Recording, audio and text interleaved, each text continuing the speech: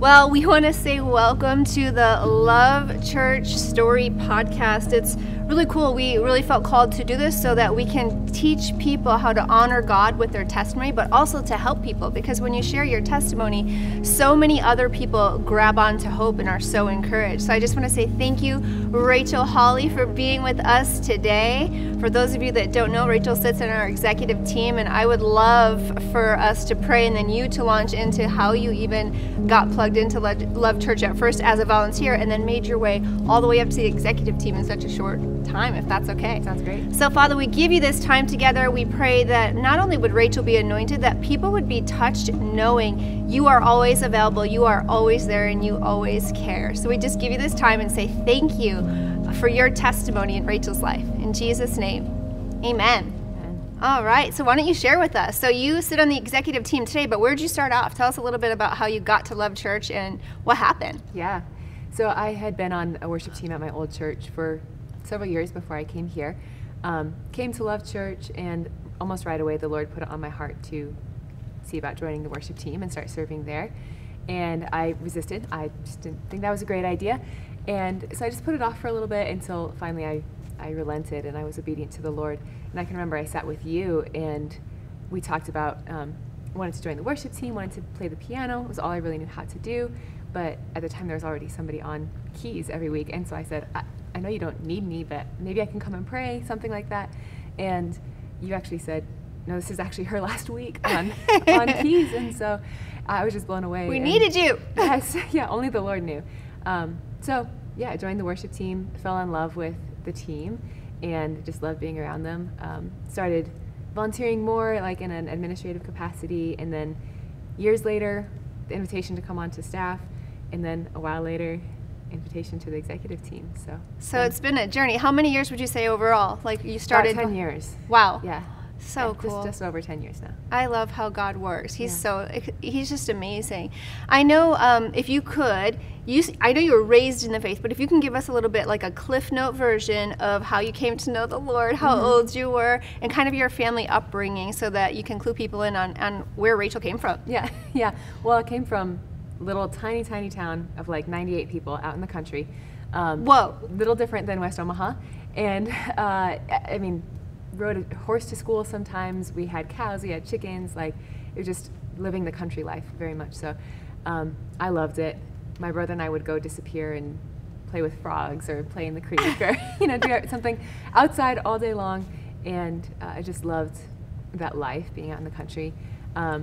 My mom and dad were both Bible-believing Christians, and so I grew up just having that understanding and being surrounded by that. So my mom actually taught me how to read out of the Bible. Wow. A kid's version, thankfully. But so I would say I was about 4 years old when I gave my life to the Lord. I just found a corner of the house one day and just prayed and gave my life to Jesus, and have been walking with him pretty much ever since. Whoa, that is incredible. I can't even remember when I was 4. I hope.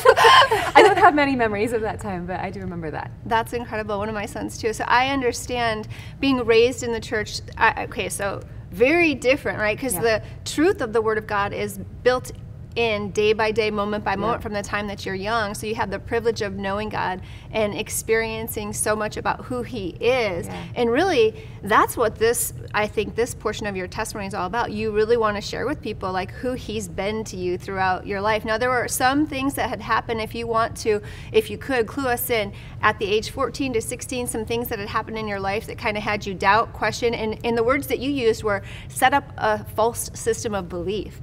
So if you could hit on some of those different experiences that maybe triggered that false system of belief, although you were raised in the Word of God for so many years, you knew Him so well, your parents had taught you so much, you learned to read from the Bible, yet there were some times in your life that you doubted God's presence, you doubted who He was, and it made you question for at least 24 hours yes. Yeah. if he was there and if He cared. So can you clue us in on some of those times and maybe how the Lord brought you in and through those different circumstances? Yeah. So it actually started back during grade school. And, being in a small town like that, there was literally one other girl that was my age in the whole town. So we were kind of friends by default. Went to grade school together, and we were essentially best friends because, who else are you going to hang out with? But from the very beginning, occasionally she would be invited to hang out with the older kids, and when that happened, she would, ditch me, and there would be teasing and just different things that would happen. And so kind of all throughout grade school, this most significant friendship that I had was kind of a day by day, like, am I going to be rejected today, or am I not? Are we friends today, or are we not? So it was a lot of back and forth and unpredictability in that relationship. And then simultaneously, just relationship with my dad was pretty unpredictable as well. And so I really grew up with this, you call it false belief system. I started getting this mindset of can't trust anybody, be on your guard, you don't know when it's going to happen, just stay guarded, you're on your own. But simultaneously, so this mindset is happening with people, simultaneously I'm walking with the Lord and the Holy Spirit through all these years and believing He's here all the time. He's just constantly present. And so these two things are just kind of developing side by side. Well, when I was 16, I had an uncle who was he was a superhero to me. I mean, he was really the male figure in my life that spoke value to me. I felt he understood me. We were super close. Just very, very, very dear to me. And right around my 16th birthday, he was diagnosed with cancer. And he had gone into the hospital for back pain. And when he was there, they discovered that he had, his body was just full of cancer, and he had a tumor on his spine that was causing the pain. And so it was really aggressive cancer. They never quite identified it as one specific strain or anything, but it was shortly before Christmas that he passed away. And so just for me, I was 16. It was the first loss I really experienced, and it was this hugely significant person to me. And it really sparked this kind of spiral of doubt of, is God betraying me just like the people do? I've trusted God to this point, but is he untrustworthy also? And I mean, I would say it really was about a 6-month span where I just wrestled with this question, and I was grieving, not just the loss of my uncle, but I was grieving just that loss of security with the Lord. And at the end of that 6 months, I had kind of gotten into a deep depression and everything. And I finally just said to the Lord, I said, I'm done. I've been trying to trust you, and you're not giving me any reason to, and this doesn't make sense, and you broke my heart, and I can't pretend that I'm okay with this anymore, and so I'm done. And that lasted 2 days. I was going to say, what did done look like for a 16-year-old rejecting God? Nothing really happened. Nothing really changed in my life. I didn't go on any crazy spree of sin or anything like that. But I broke up with God, if you will, for that 2 days. And then on the third day, I just said, you know what, this is just crazy. I know God is real. Resurrection life. Right, yes. Yeah, I said, I know God is real, and I know He's here. I still know that He's here next to me. And so what am I doing? Pretending that that's not real, And, I can't say I ever got answers to those questions of why God allowed this loss, and why He allowed me to be so hurt in those moments. Those questions never got answered. I still miss Him very frequently. He's so dear.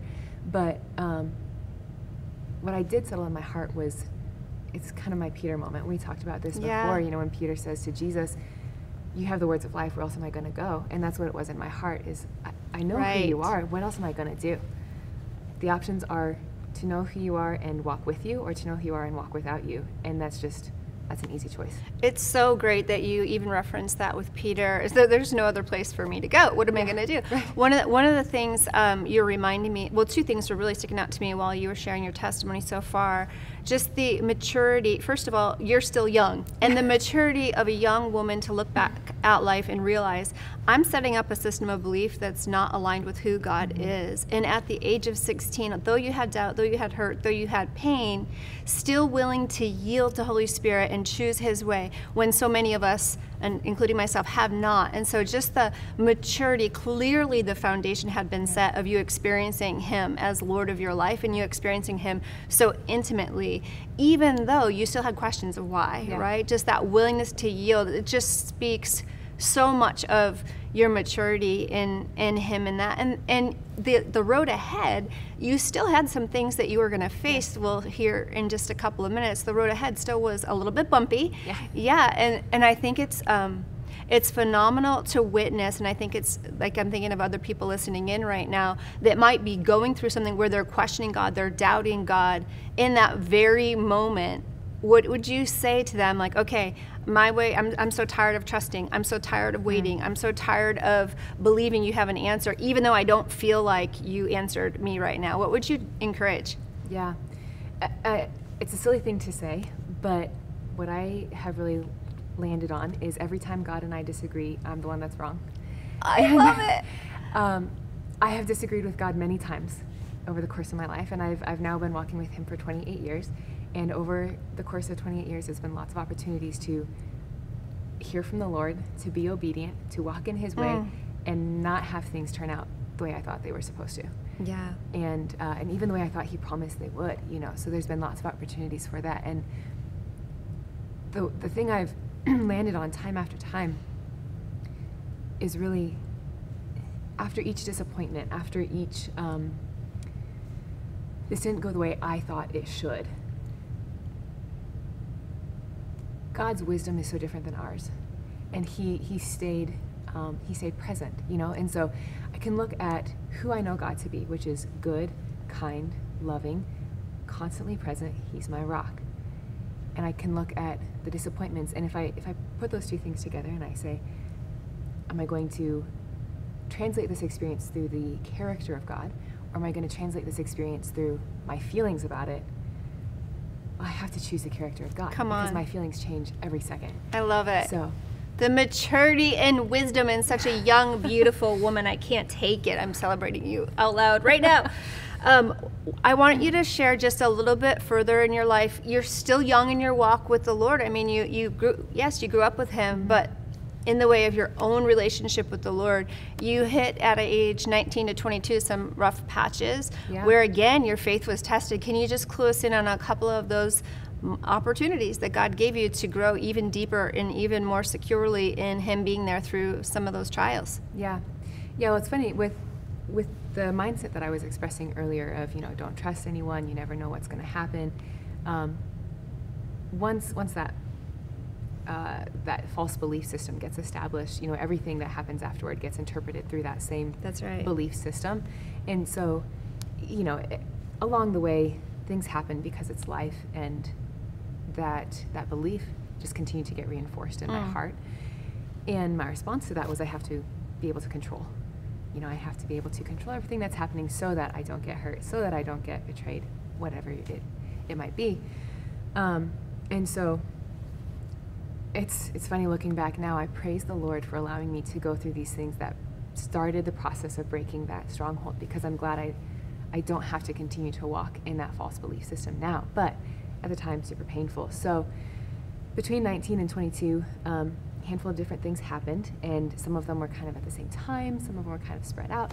But I had gone on a missions trip when I was 19 to Africa, and was there for a couple of months, and ended up coming back with some mystery illness, and it never really got an understanding of the origin of the disease or the illness, but the end result of it was just devastating illness, and it took about a year for me to get down to the low point of it, and then I spent a year just almost barely functional, really. And you know, it was, I don't want to get into too many details with it, but but there was some significant change in your life. Why don't you share just a couple of those changes? Well, I mean, I lost about 40 pounds. I couldn't eat really without severe pain or just getting sick in a moment. My fingernails all died and fell out. Like, my body was just shutting down. Specifically your liver, right? My liver, my adrenal system was all going down, and I would have kind of almost fainting spells. I would just be in constant pain all the time. At one point, I ended up in the ER because my intestines were paralyzed. So just a lot of almost cascading issues. And, you know, the doctors were kind of all across the board. One might say you're just an overly emotional girl with an upset stomach, and one might say, at one point I had a scan where they said your organs are all misplaced because of tumors, and we have to do an emergency CAT scan to identify the issue. And the CAT scan happened and there was nothing there. So just lots of unknowns and lots of confusing information all along the way.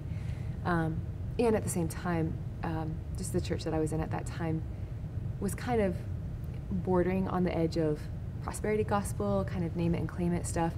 And so me being in ministry at that church, I was not experiencing the promises that were expected if you were walking in faith and you were walking right with God. So there was just a lot of hurt feelings and just tensions going on that way. Or doubt even about your own faith. A lot of doubt, yep.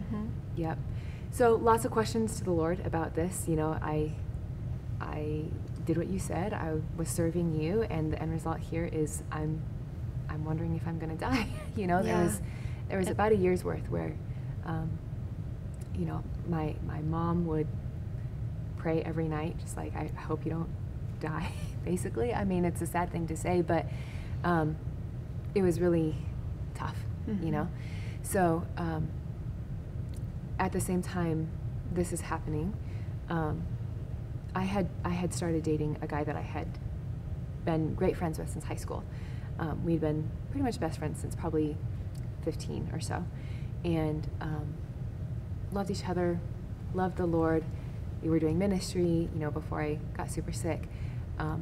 Everything was all green lights pretty much, and so we ended up deciding we were going to get married, and things went downhill after that point. So the short version is basically his path was taking him away from the Lord, and mine was drawing me closer to him. And in the midst of my illness, there wasn't a lot I could do for the Lord. I didn't understand why he was allowing this, but he was also my only sustenance. I was like, all I can do is just pray. And so that really drew me closer to him as time went on. So anyways, you have my fiance at the time, just in the slow process of walking away from the Lord, and then me drawing closer to him. And as that tension continued to build, he would just start to pressure me to get married kind of on the spot. And these would turn into fights because I wasn't willing to. And, it just, tension increased for a while. So at one point we had a really big fight on the same issue. He wanted to get married. I wasn't willing to at that time. And it became so clear to me at that moment, just this is not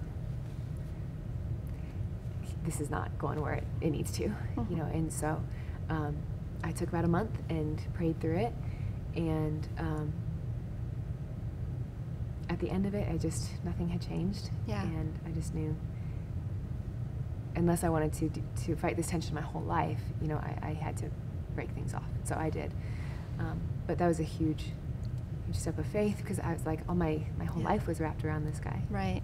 And imagine painful, emotionally painful. So again, loss, yeah. Loss in another way. Take us back to health and healing, and then any other thing going on at that time, and then I'm going to ask you a couple more questions. Okay, yeah. So my health, the process of coming out of that, my dad actually had found this doctor who was he took kind of a more holistic approach, and it was kind of a weird experience, to be honest with you, but it started to help. God used it. Yeah, he absolutely used it. And so it's about a year's worth of very, very slow recovery. So all in all, about 3 years time period. Walked through, all the different elements of super strict diet, super strict therapy routines. Just pretty much my whole focus for this year was just recovering from this illness. And on the other side of it, I can remember the first time I was able to walk. So I moved back in with my mom, and the distance from her driveway to the next corner was about a quarter of a mile. And I was able to walk down to the corner and back, and that's it. I was like a miracle. It was a miracle, yeah. And I can just remember the celebration from that day, going, okay, I'm gonna come back. I'm gonna live. Yeah. Wow. Yeah. So that day is still marked in my heart of such a happy day. Like a literal miracle in your life. Mm-hmm. How old were you when that was going on? The healing portion of your life? 22, I think is when that was. Mm-hmm. Mm-hmm. There's a sentence that you kept saying when we talked previously, and you kept saying, you know, the false belief system that was set up when you were young, the words that you shared were, don't trust, be on your guard, you're on your own. Mm-hmm. You know, and then you had those interactions with the Lord throughout your life where he showed up time and time again. And you, whether it was comforting you through loss, even though you didn't understand, even though after you doubted, coming back to him, or healing you, or even bringing you the wisdom to make the decision to choose him as opposed to someone who was walking away from him in relationship. You've said that he's been so faithful. Yeah. You said that he's come alongside you and revealed himself in certain ways, specifically where he's trustworthy. And so I would love for you to share just a little bit about just imagine people listening in that they've gone through loss of a loved one. They've gone through, you know, maybe even having to say goodbye to a relationship that wasn't from the Lord. That's so trialsome. Your emotions are so wrapped up in some of those things. And people have, you know, I've talked to so many different people who you're in that emotion and it's so overwhelming, overbearing. How would you encourage people to take that to the Lord, or how would you encourage, you know, and maybe even share how you got through that day-to-day, that moment to moment? Because you said, I took a month to pray. Not everybody takes a month to pray. Yeah. Rachel, that's not most people's go-to. You know, we run to man for an answer. Tell us a little bit about what it looks like for you in the way of submitting your emotion or bringing it to him. Yeah. Well, I have very strong emotions. This is shocking. The story of my life is not one of my steadiness by any means. It's one of God's faithfulness, because my emotions have been all over the map so many times, and I've failed in guarding my heart so many times, and still do. And what I've learned is that it doesn't matter how shaken I am by a situation. It doesn't matter how crazy I get in any given moment. He doesn't change.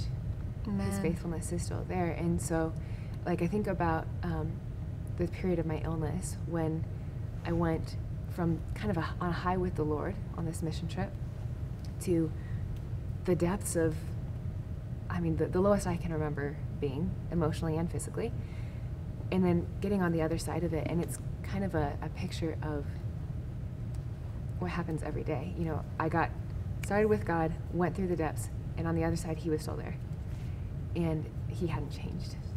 And that's just the sweetest thing for me, is to know that it doesn't matter how I waver day after day, or how much depth I go through loss, or even just my expectations about life not being met, he's still there. He is faithful, and that's the one thing that I can always count on. It's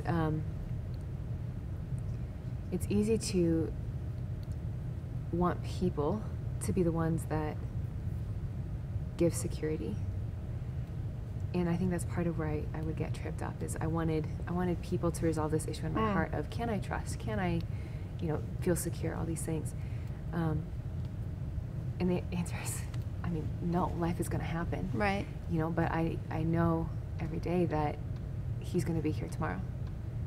And that's really where my hope comes from. It doesn't matter what today does. That is an incredible truth that not many people land on. Yeah. And you're so fortunate to have that deep of a relationship with the Lord, to have had that revealed to you. And so just with that said, we'll kind of end in this place. I wanted to ask, I mean, I see you digging into the Lord and pouring your heart out to the Lord, spending time with him one-on-one. That's a challenge for people, just that in and of itself, just spending time, right, with the Lord. Okay, going back to each of those circumstances, I'm going to ask you on the spot. I know I didn't prepare you for this, but I think you've had enough time with the Lord in each of these circumstances. If you could go back to the relationship, you mentioned a couple relationships that were tough, loss that was tough. I want to ask you who he revealed himself as. You know, in relationship to young people, maybe even borderline bullying you or causing you to feel rejected by man or kids. Yeah. Tell me a little bit about how he would have revealed himself to you at that age then.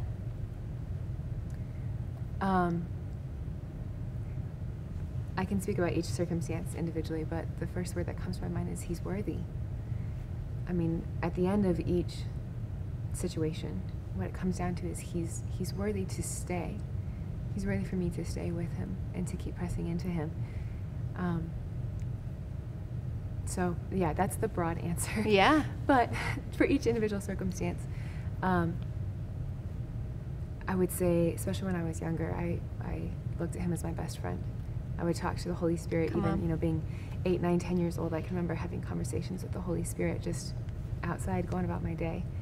And didn't feel like I could talk to people, but I could talk to him. So he was always there, my best friend. I want every kid to hear that, because if some 8, 9, 10, 11-year-old can hear that truth and knowing you have a best friend if you're willing. Yeah. Right? Yeah. It's incredible that you knew that. And then at the point of loss, both in relationship with your uncle because he passed, but then also loss of hope for marriage, who would God may have revealed, who did he reveal himself as then?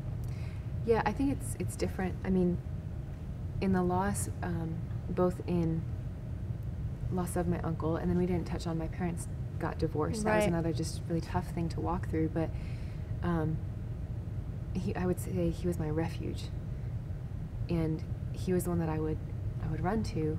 It's just, this hurts, and I don't know what to do about it. I mean, we live in a sin broken world, and so sometimes things happen that there's just not really a fix for it. But I can still take my heart to the Lord. That's right. And so he was my refuge in those times.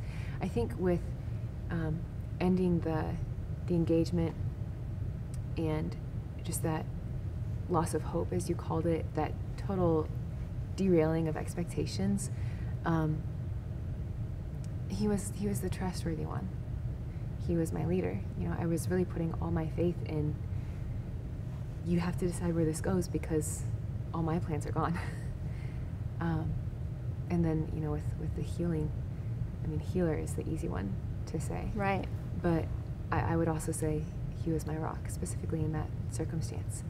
Day to day when I'm physically all over the place and I'm emotionally all over the place. And I imagine everyone around you too, right? Yes. Yeah. Kind of just asking questions. And yeah. So for him to be your rock you had to feel pretty secure. Yeah. Yeah. It's incredible. I know I don't get to do that with most people, ask questions in regards to who God is in circumstances past, but I knew I could put you on the spot and ask you because I know you've been there with him, and I know that he's revealed himself so specifically and so uniquely to you in each of those circumstances, and you've held tight to him. And what we saw when we chatted a bit earlier is the through line in your life is God is faithful. God is faithful. Yeah. If you're looking at, and I'm going to ask you to paint the picture of your future together, and if anyone, and think of it like this, people are in the midst of all of these different things, and you're able to look on at life going, I don't know what's ahead, but, so if you're able to look forward after going through some of these circumstances that you've been through, and so much more, there's more that you've been through since, that all happened up until 22, and there's still more after that. But how would you go ahead and look at the future, and what are you hoping for in your future? Or maybe what people going through some stuff, what you would challenge them to be hoping for? Yeah, it's funny because I have no idea what my future holds now. All of my plans and expectations are just kind of blank right now, just in another season like that in my life. But what I do expect is that he's going to be here for it, and that I'm going to be walking with the Lord for it. And so what I think about is, if nothing else significant happens in my life, probably not going to happen, but if that were the case and my life was only ever about seeking Jesus from here forward, is that enough for me? Oh, and my I can goodness. look back over the course of my life and I say, yeah. Wow. Yeah, because he's been so worth it for the last 32 years. And I know he's going to be worth it for the next however long I live. I love it. You're reminding me of the text in Hebrews that talks about Jesus being the author and the finisher of our faith. And then the one where Paul talks about being content. He learned to be content in the set of circumstances that he found himself in what he had. And that's what I see in you. I see that you are content in what has gone on in your life, content in him, not in the circumstances, right? You're content, you've learned to find your contentment in him, and it's such a pleasure to know you. It's such a pleasure to be such a good friend of yours and to hear the things that God's teaching you. Teach me all the time. The wisdom that God's gives you, the maturity that he's given you. You're just such a bright, beautiful light. I just want to say thank you so much for your willingness to share some of the things that you've been through and the way that God has really, truly, genuinely revealed himself to you. He is the author and the finisher of your faith, and I know that he's going to continue the good work that he started in you. Yeah. Thank you so much. Thank you. Were you going to say something? I was, yeah. Finish us off here. I was just thinking that the hope that we have for tomorrow is not that we're faithful enough, but it's that he's faithful enough. That's right. And it really just comes down to, if at the end of the day I can still choose him, I can trust him to be faithful enough for tomorrow. No matter what it is. No matter what it is. I love it. Thank you so much for being with us today, Rachel. We're so excited to celebrate who God is in your life. We hope those of you listening are encouraged to stay steadfast in him. God is so faithful. Would you pray us out a couple seconds here, just encouraging those and praying for those that might be listening in that need to hang on to hope from your story? Yeah, love to. Lord, I do lift up all those who are listening to this podcast, and I ask that you would put hope in their hearts, that you would put endurance in their hearts, and just that you would reveal yourself as faithful as you are. Just ask that Jesus would be so present in the lives of anyone who is struggling, and we'd be willing and humble enough to receive you as the one who is leading our lives. And I just pray for everyone who thinks that their story is over because of some significant event. Lord, I just pray that there would be hope for tomorrow as they lean into you and as they learn to know who you are. Pray that you would reveal all of these things in Jesus' name. Amen. Thank you so much for sharing. We look forward to seeing you next time.